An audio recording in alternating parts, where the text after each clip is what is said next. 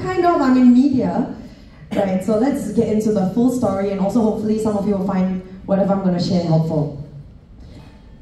How many of you like climbing mountains? Oh, I see some hands came up before I even asked. So nice to know I'm in good company. Okay, because when I talk to my friends, sometimes they're like, what a weirdo. I have 2 brothers. My mom, when asked, she tells people she has 3 sons. She doesn't understand why girls would want to do something like that. But for me, when I climb a mountain, okay, even for those who've never climbed a mountain before, anyone climb Bukit Timah Hill? Come on, come on. Okay, especially during COVID, right? I climbed a lot of Bukit Timah Hill.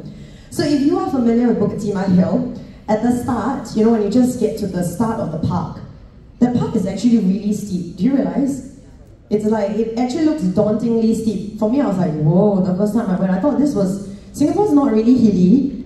How is this that this hill looks like a mountain, right? And I feel like not just for Bukit Timah. This was recently, a couple of months ago, I was in Kilimanjaro. So we summited, and it was 5,000, oh my gosh, 6,000 feet, something like that. 6,000 over meters high. And when we start, actually, whether you're climbing Kilimanjaro or Everest Base Camp or even Bukit Timah Hill, the first part is always the same. And I realized there are 2 types of people in the world. Right? They're the kinds who plan a lot, like my friends are like, oh, okay, so day 1, right, we're gonna climb this, and then we're gonna base camp here, and then day 2 is like this, right? And then the people like me who's just, okay, you know, let's just go along for the ride, especially if there's a guide.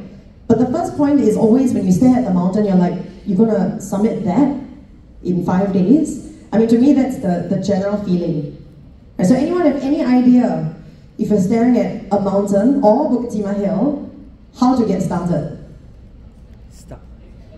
Take the first step, that's right. Rocket science today, guys, okay? But my first point really is about taking the first step.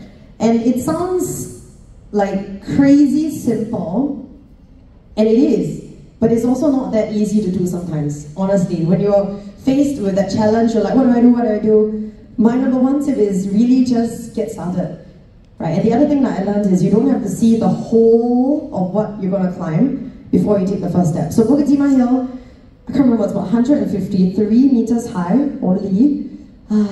Singapore, right? It's really, really low, but even then you can't see the top of Bukit Timah Hill when you're at the base of the hill, right? So that's what I always remind myself, whether it's Kilimanjaro, Everest Base Camp, or Bukit Timah Hill, you can't see that first step. And I think that's also the point, because a lot of times we let our mindset limit us, right? So when we started Kilimanjaro, my friends were like, hey, do you know, right, the summit day is very siong. I was like, why? They said, okay, because you go to sleep at like 6 p.m, they wake you up at 11 p.m, and then you start climbing at midnight to watch sunrise in 6 hours. I'm like, yeah, okay, but if you think too far, you actually won't do it. So I usually try to know as little as possible. I just know what I need to bring, who I need to get to help me plan this, and then pay money. Right? So for me, that kind of works, because I feel like then I'm not limited by my mindset. Alright, so now today, because we are at the DARE conference, right, let's try to do something together. Also, because it's the last talk of the day, I feel like I can do fun, irreverent stuff. Okay, how many of you here use social media? Some form. Okay, everyone. Very good. Okay, how many of you use Instagram? Right, also like the vast majority. How many of you use TikTok? Okay, middling.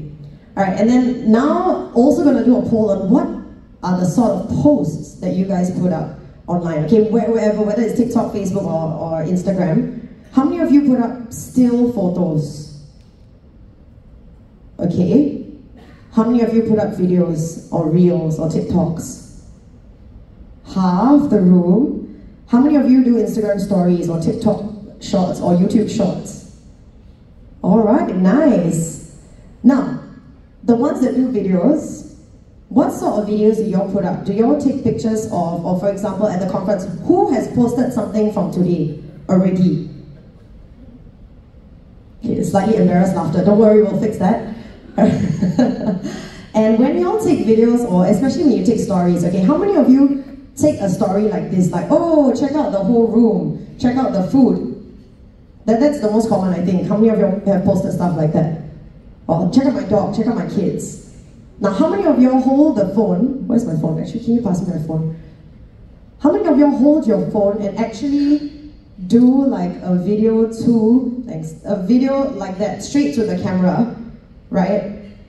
Where you're basically like doing a selfie, like this. Like, hi, I'm speaking at this conference, check out the number of people, make some noise, everyone! Alright, how many of you have taken something like that?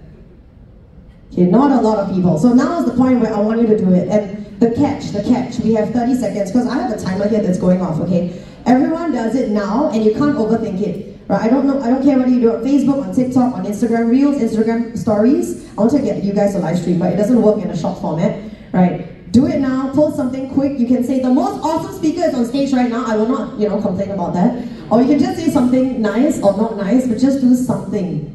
Come on, 30 seconds. I'm gonna actually look at